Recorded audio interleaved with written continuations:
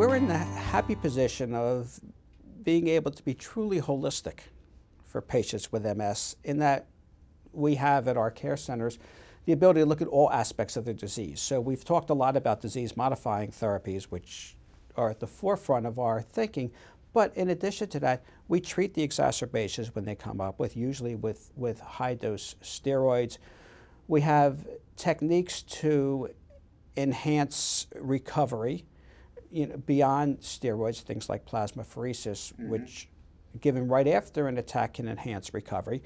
We have molecules in the pipeline, and one now in the hands of the FDA, that enhance function, that is, improve conduction through partially demyelinated or damaged nerves.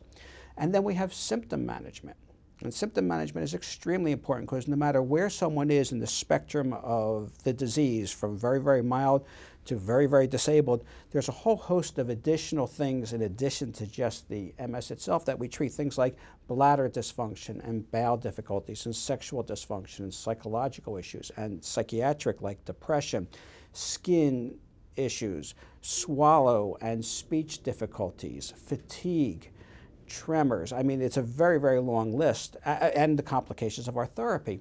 And so all of those have to be dealt with as part of the team, and some of them we deal with ourselves, some of them involve our colleagues in urology, some our colleagues in physical medicine and rehabilitation, and many others.